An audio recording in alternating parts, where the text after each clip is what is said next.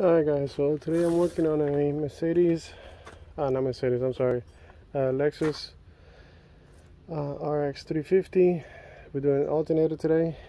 So I already taken out some of the stuff, pretty straightforward. The clips on the plastic that goes around, the plastic here, those clips.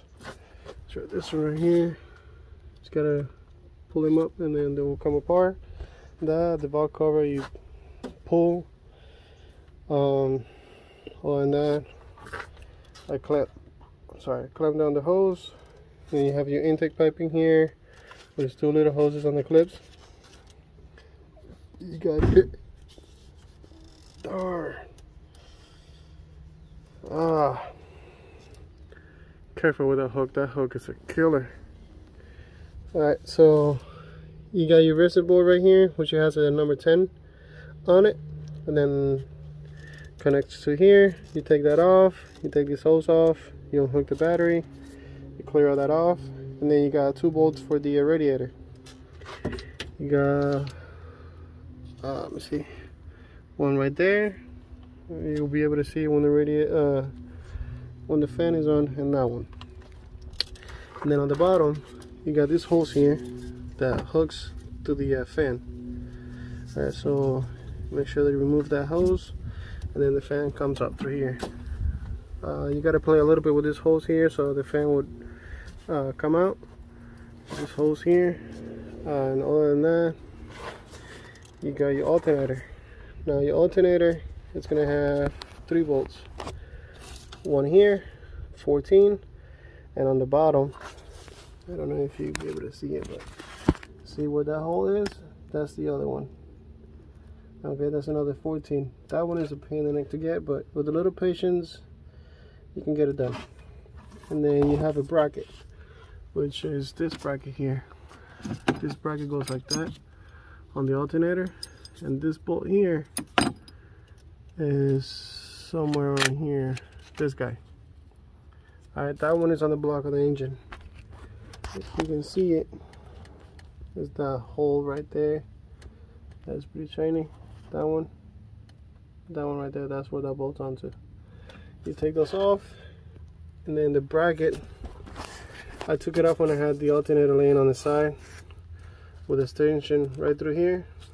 That way I could be able to move the alternator with a little bit easier. Like always, try not to hit the radiator as much as you can, but I think I should be able to get it out through there in this position that I'm in. I moved the wires out of the way. I move them out of the way. Usually they're kind of sitting around here. On click, so I could stand it this way. And then after that, I should be able to remove this thing. So keep you posted once I removed it and how I did. Alright, be right back. Alright guys, so from the last position that it was in, it didn't come out. But if you put it in this position, the way it is right now, it will come out through here, no problem. Okay, that's how I took it out just now, probably 2 seconds after I just told you guys how to take it out. So if you put it in this position, you take it out. You don't need to remove bumper or radiator clip or none of that stuff. I mean radiator support. You don't need to do any of that. And for the tensioner, I just put my tension on, strapped it down so it's not going to be moving. That way I don't have to remove the tire, I don't have to do any other stuff. So the point of this is I try to show you guys the shortcuts on how to get things done with a little bit of patience without having to remove extra stuff. So that's how that came out. On that position, it was laid between the bracket here, the cable, this point here, it will be on this side.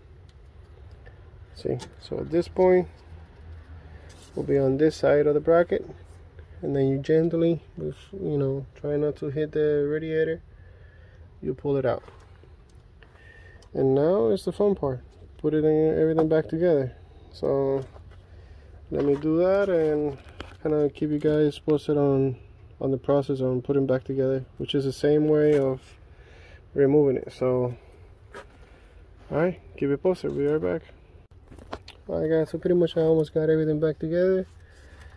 We got the alternator back on, the bolt back on, the plug back on, the bracket on the back, the bolt here, the one holding the bracket, the wires underneath here, the 2 bolts for the fan right here, the cable.